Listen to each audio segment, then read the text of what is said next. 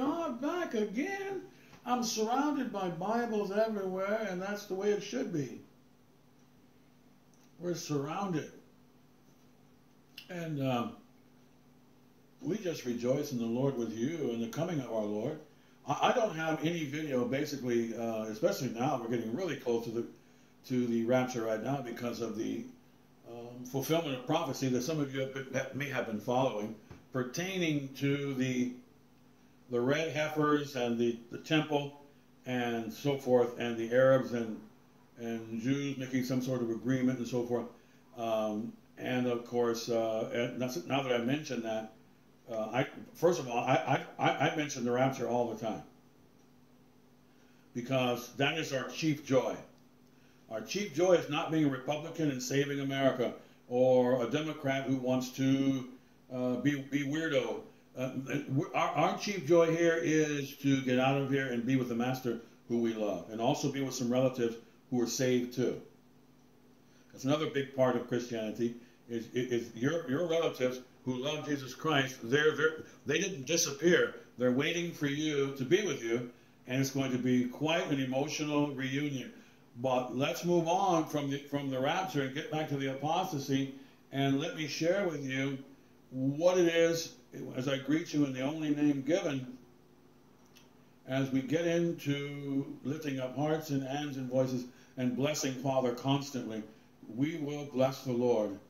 And all that is within us, we will bless his holy name. And that is God saves. And God loves to save. And he loves to save sinners like me.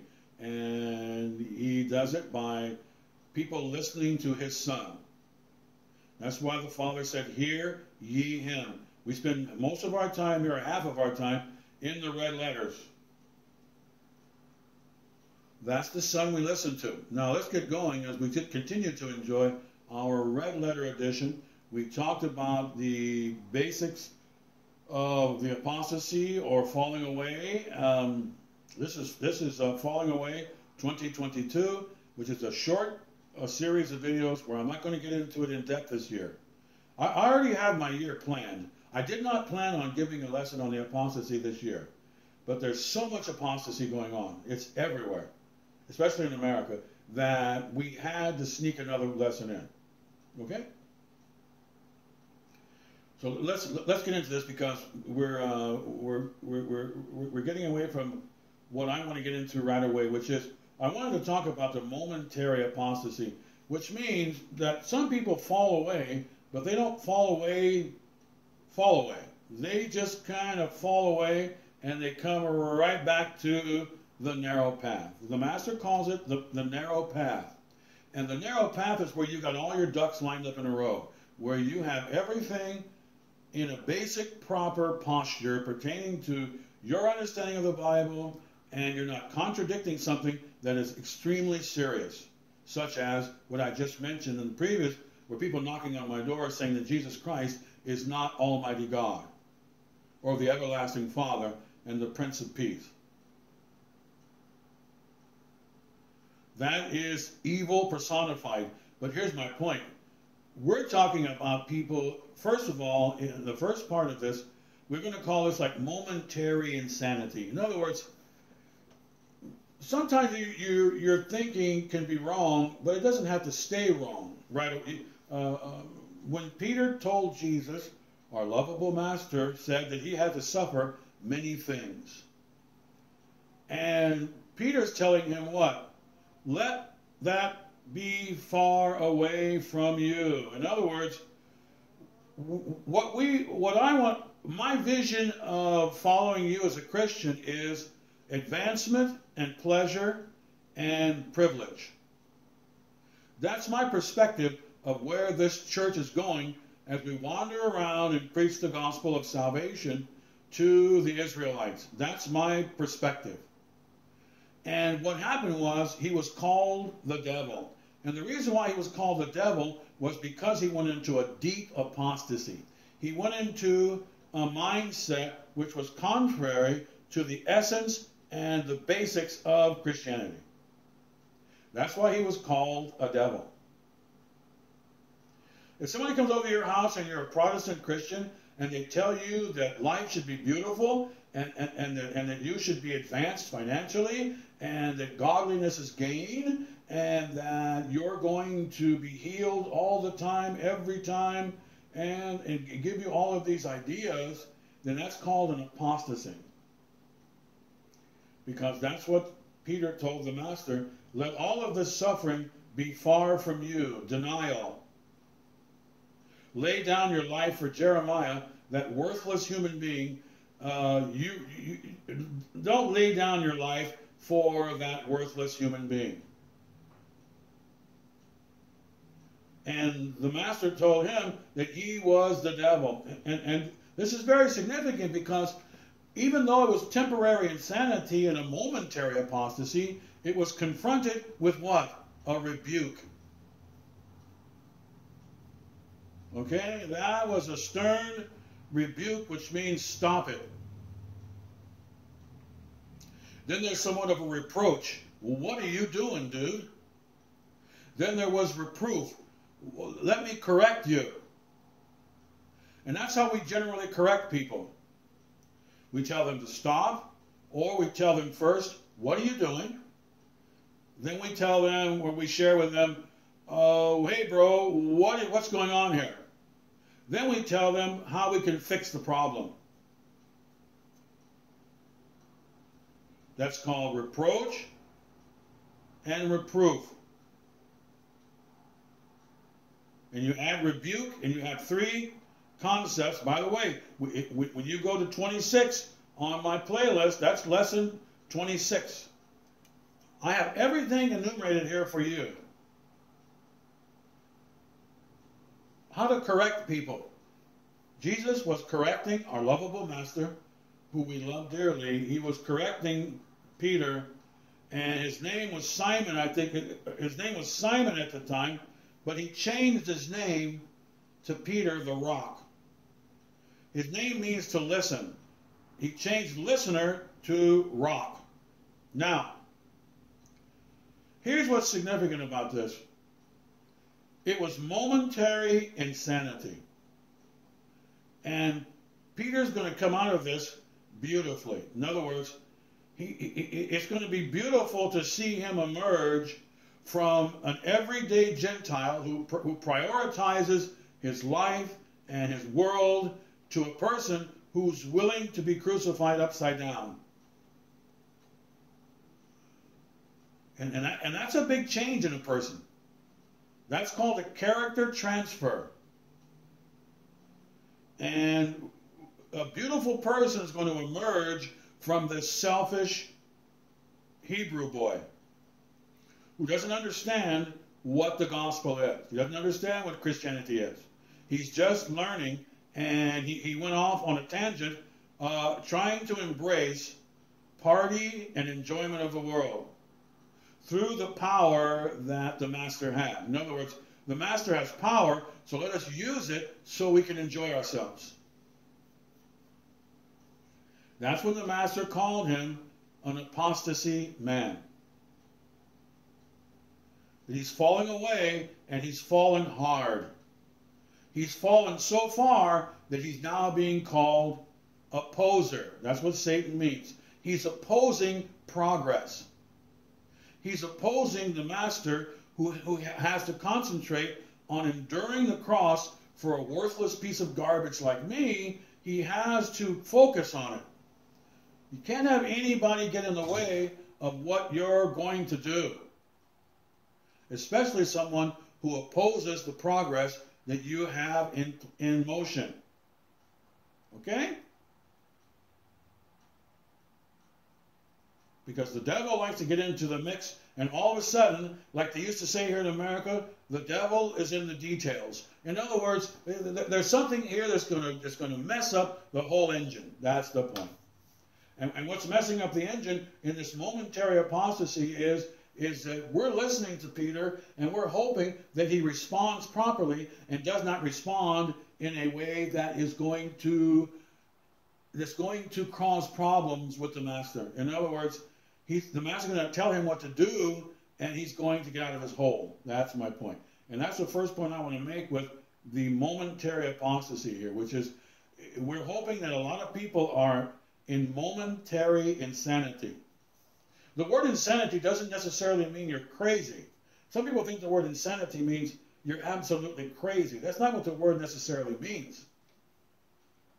It means unsound. It means you're going the wrong way. You can have your wits about you and drive in the wrong direction. You can dance off a cliff. There's a famous story in Aesop's Fables or something, I forgot, where the people danced all the way and they just were so happy they danced off a cliff. They weren't insane, they were just unsound. Okay? And Peter has gone unsound here. It's not good. And what he's introducing here is he wants to introduce dead bread. That's what he's doing.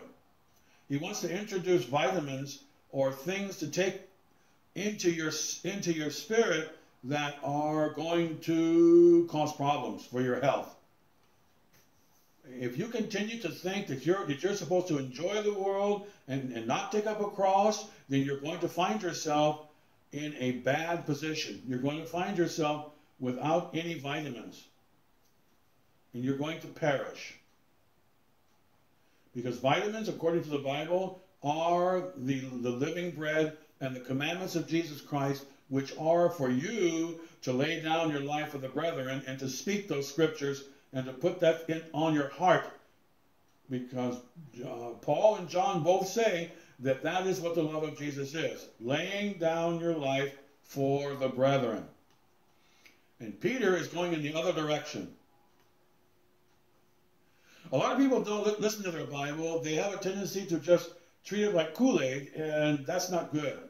And they have Kool-Aid Bible teachers on TV who give you Kool-Aid, and they're not giving you the real deal. And I'm here to give a couple of videos here on, first of all, what a momentary, in psychology they call it a quantal sway. So he all of a sudden, he's just losing it. And we're looking forward to him coming out of the tunnel of darkness. That's what he's doing.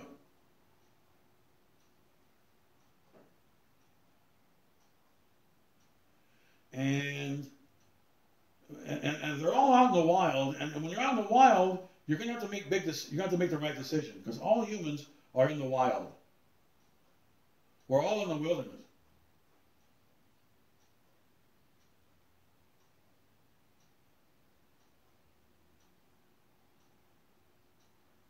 Now the hope is that everyone who is stuck on this apostasy will soon reject all of these lies from the opposition. And you have fake health food. It's supposed to be health food, but it's not. There's no vitamins in it. One thing I learned when I went to college, I had a wonderful professor who gave us some health lessons, essentially. That's part of the university.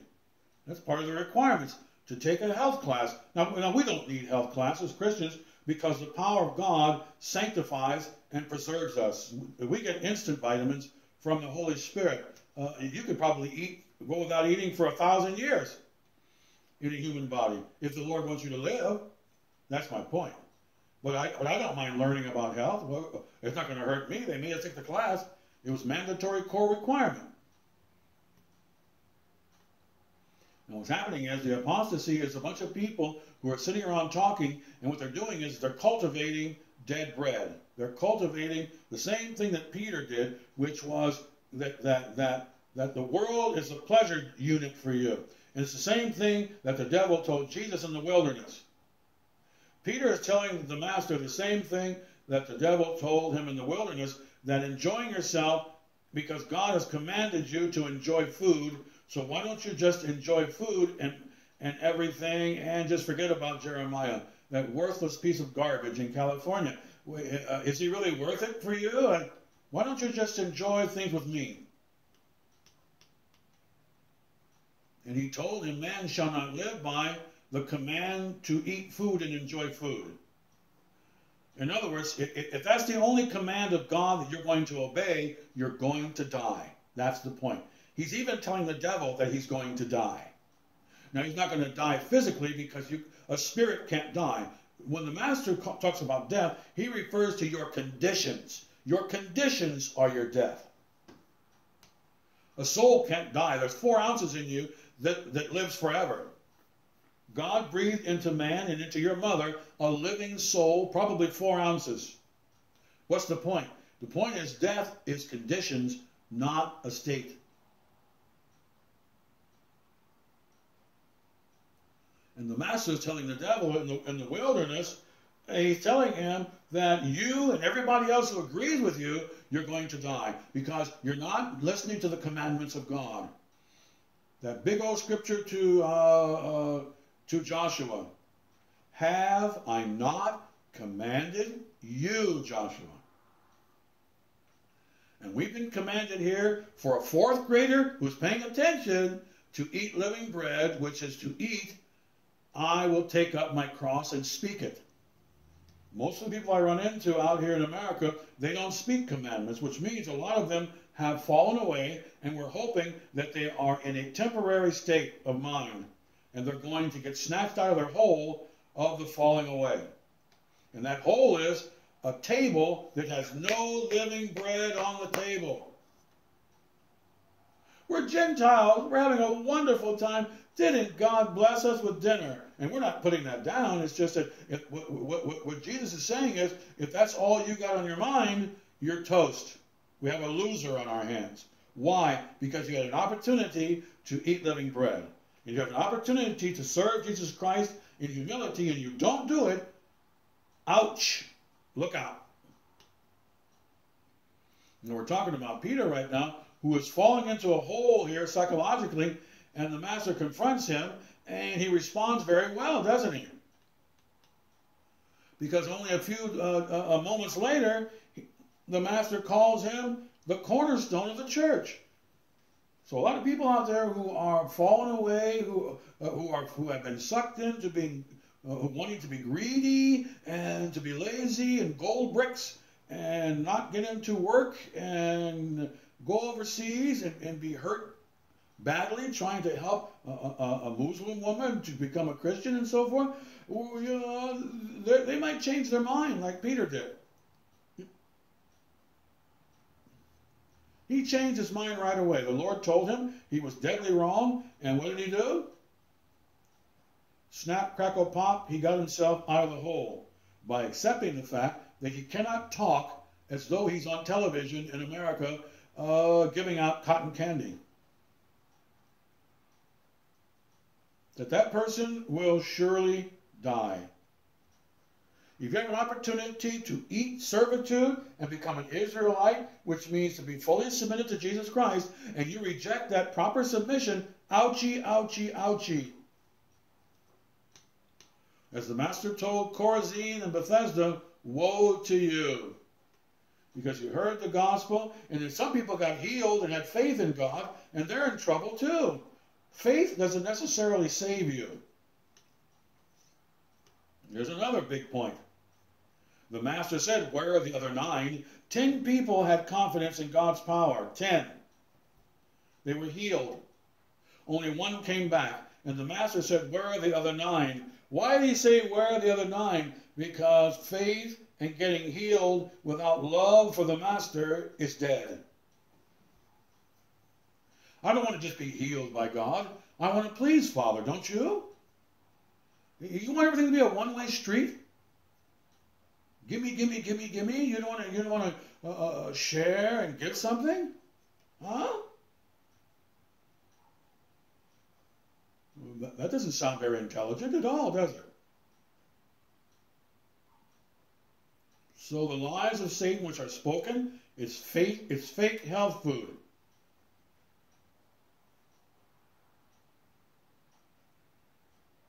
And that's what it is.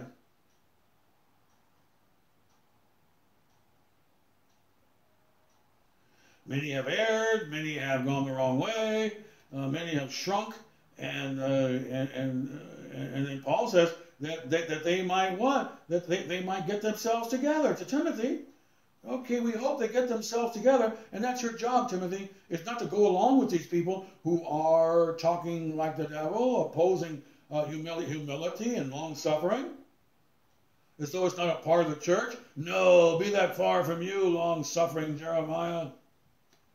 You don't need to take up a cross. No, Jesus only said 6 times take up a cross. Only 6 times, that's all. How can you miss 6 times unless you're playing games? That's why we used to say back in the day, come down, clown, because you need to come down off of your pedestal of stupidity. If you think you're going to get away with knocking on the door or playing games around here, such as, Jesus said, take up your cross 6 times, I don't want to do it. He told you 6 times and you told me you don't want to do it. Then you told me you want to hang around and tell me how blessed you are. I'm going to tell you, you ain't blessed. You ain't blessed if you ain't taking up no cross. You're not worthy of Jesus Christ if you don't take up the same cross he took up. Meaning you are not going to be, he ain't thinking about you. I had a friend who used to say, I ain't studying you. Who wants to think about you and you really don't love the people that you're hanging around? You're just hanging around. You want to use people or something. You know, you want to hurt people's feelings or something. We don't need you. You will be discarded. You're not worthy of people who care for people if you don't care about people. That's all the Master's saying there in Matthew. Anyone who doesn't want to dig in here and fight, I don't think you're worthy of hanging around us. We have real men and women here who are real men. Why do we need people around here who are milk toast? I'm putting American boots on the ground this lesson. I'm from America. I may as well use Americanisms or whatever you want to call it. Why not?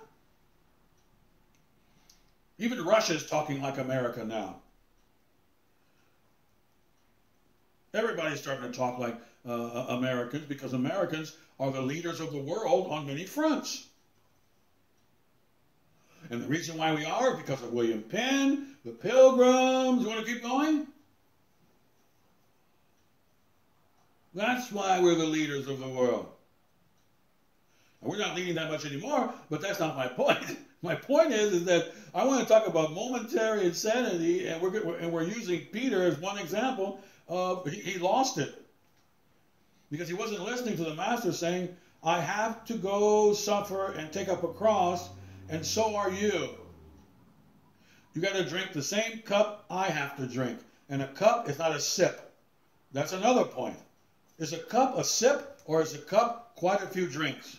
Now, I know many of you know basic physics, and that a cup is not a sip. A cup is one sip, and another sip, and a big gulp. That's what it is. And I've had 3rd graders who could probably do much better than what I'm seeing from a lot of adults pertaining to their encounter with this Bible. Okay? Now it's Jeremiah's Lamentations, but we're going to move on, aren't we? That's why we're focusing on beauty this year, because it's time for us to let those, as John said in Revelation 22, who want to be mean and be greedy and whatever, let them go. We're going to talk about where we're going and how beautiful it's going to be. And how fantastic it's going to be. So that's what we're spending a lot of time on this year, because we've had enough groveling into the mud. It's time to start taking an eagle's flight and soaring through the air and going to the stars here in the rapture. I decided to take this time out to go over the apostasy just a little bit, because I will not go over it till next year again. Because the apostasy is the same thing as sin. It's sin for you, it's error, it's hamartia in the Greek. It's sin for you to want to look out after yourself and to not put down the gauntlet for sacrifice and denial for other people. That's essentially what this is all about. That's kind of like the core of all of this.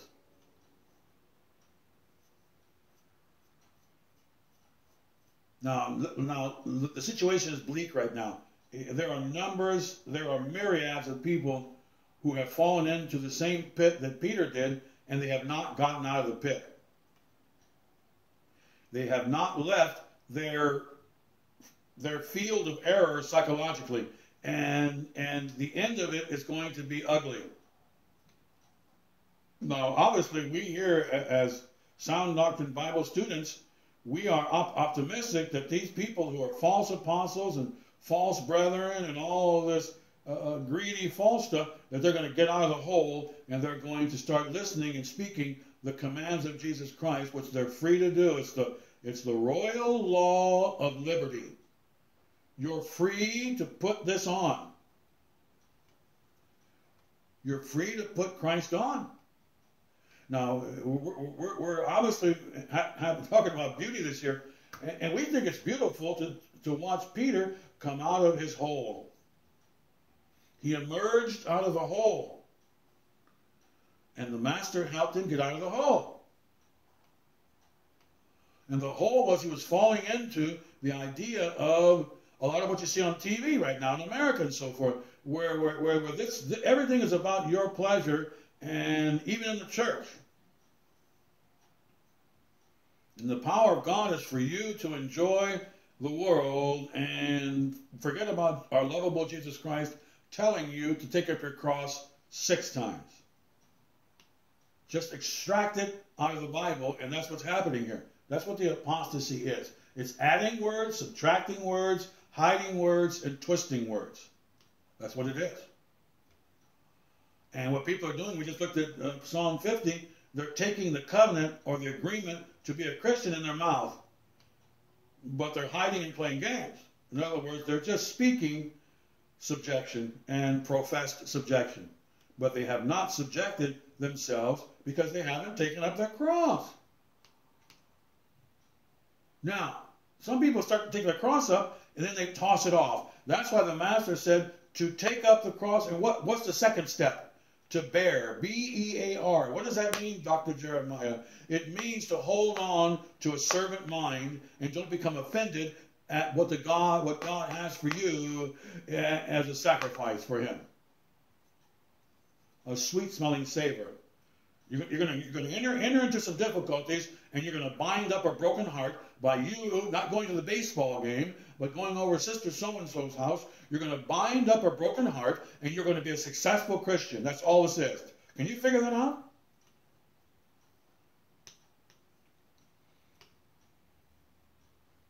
You don't need a calculator or Einstein mathematics.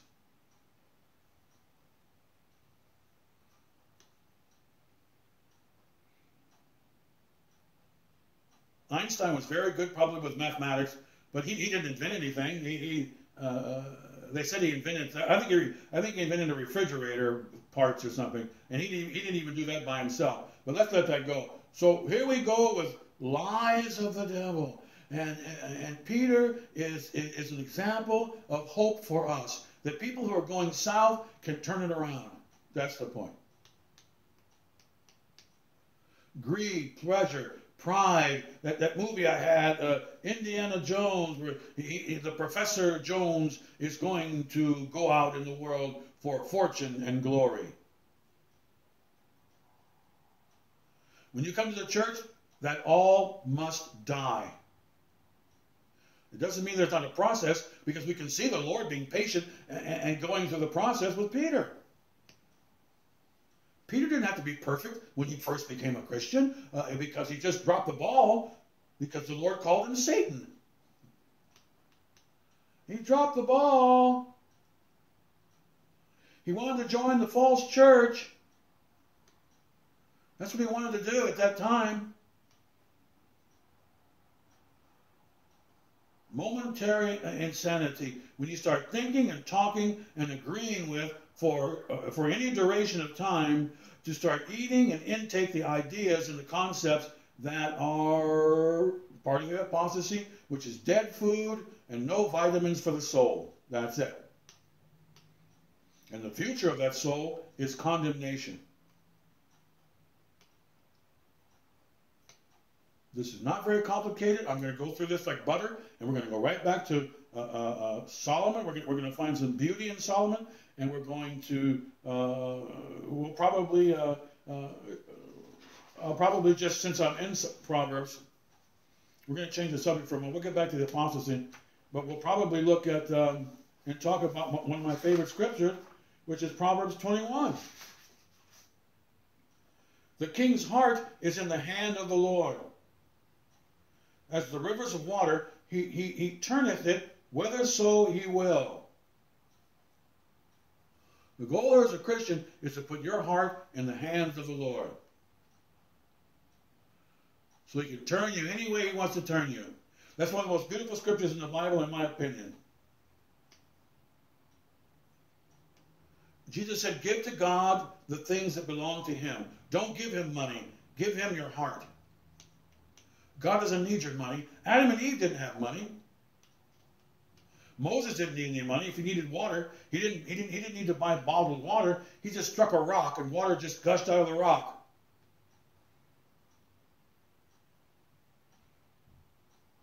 I had someone who belongs to a church here, some church, and they told me that they needed to do this to get money, or they had to please God in order for them to get something from God, earn something, you know, like they have in the Catholic synagogue, where you have absolution and you pay penance, so you pay for stuff. You gave this, you paid that. That's from downstairs, because Jesus paid it all. What you do to bring to God, as far as you getting something from God, is filthy rags. That's all you can bring him. You can't bring anything to God. God, I did this. No matter how many things you did right, it's still tainted and it's filthy rags. That's just the way it is. There's another way to apostatize, by declaring that you can pay for something. I bought candles for the church. I have a movie where the Catholic people say that they're going to buy candles for the church and God's going to give them a husband. They have a place around the corner here that says if you knock on so many doors, that's how you get saved.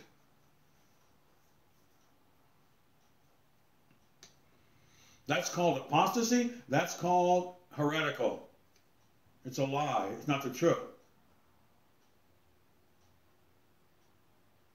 When you go to God, it's called the throne of grace. God knows who you are. He knows what you've done, and he knows you're not going to be perfect. And so you better just go up there and say, forgive me, and I want to come up here by your grace. That's the only way I want to approach you.